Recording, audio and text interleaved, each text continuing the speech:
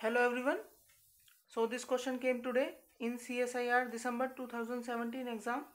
So first of all I want to say that so many questions came from the chemical bonding portion. So this is one of them. Now see, in the question we have been asked to calculate the pyramidal, that we have to choose that out of these species which have pyramidal shape. Now see, this is a very easy question. This will hardly take your 2 seconds.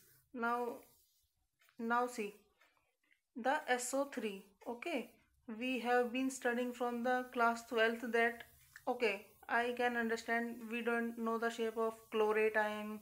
Okay, I can understand, but SO3 ion, we are studying from the 12th standard that this SO3 has a planar shape. Okay, I am writing the shape.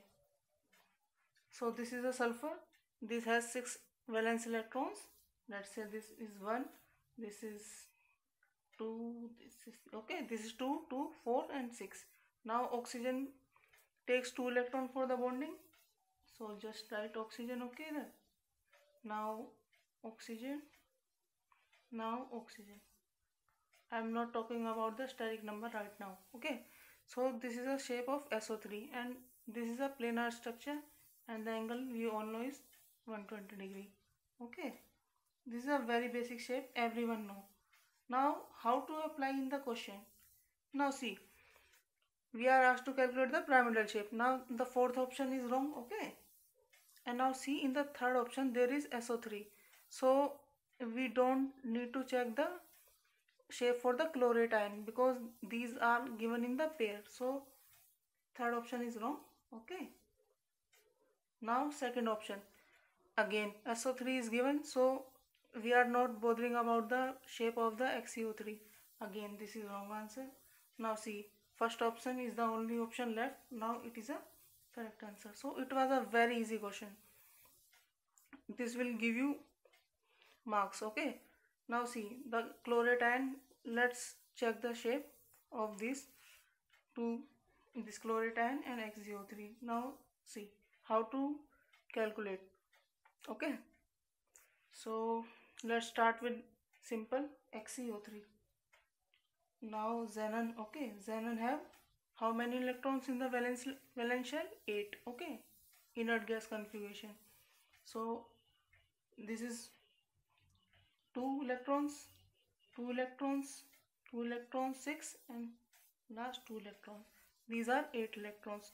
Now add oxygen. Okay, so this is oxygen, this is oxygen, one more oxygen, and this will be a lone pair. Okay, now see, the geometry of the molecule is different from the shape of molecule. Okay, are you getting my point? Different geometry is a different concept and the shape is different concept. When we talk about the shape, we don't consider the lone pair. Now see how to calculate the geometry and the shape. See, first of all we have to calculate the steric number. The steric number, this is S. Steric number is equals to the sigma bond plus lone pair. Okay, so how many sigma bonds are there? This is 1 sigma, 1 pi. So 1 sigma, 1 sigma, 1 sigma. Okay, in double bond we have 1 sigma and 1 pi. So this is 3 sigma. And how many lone pair? This is 1. So this is 4. So when we have 4 steric number, that means the shape is tetrahedral. So okay, I mean the geometry is tetrahedral, sorry. So geometry is tetrahedral. Okay, tetrahedral. Now see, the geometry is tetrahedral. Okay, but the shape is pyramidal. Okay, now how to calculate? Just ignore the lone pair. Okay, and see the shape of the molecule. So it's a pyramidal like shape.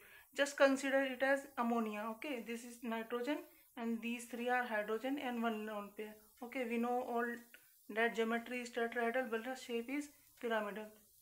So shape is pyramidal. Okay,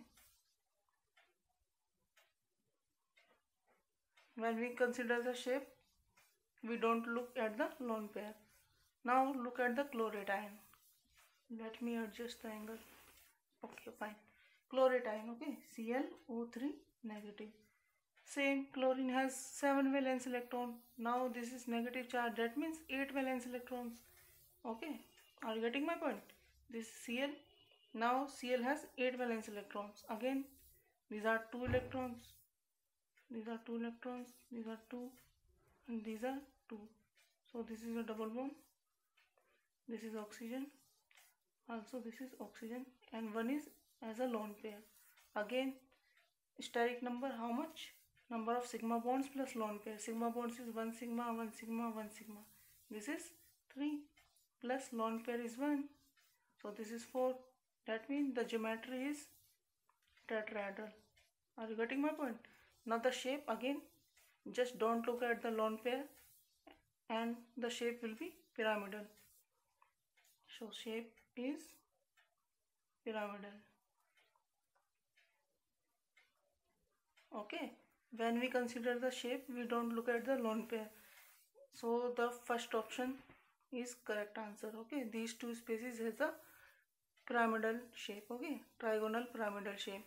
Now to give you idea about the shape, just consider I am taking SF4. Okay, I am not going into the Vesper theory and chemical bonding. I am just writing the shape of this molecule. This is sulfur, this is fluorine. Okay, this is fluorine, this is fluorine, this is fluorine. Okay, are you getting my point?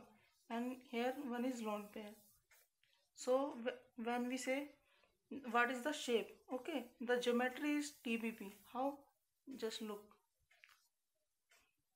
Okay, so this is a TBP structure. This is like, this is fluorine, this is fluorine, and here is a lone pair, and one more fluorine, and one more fluorine.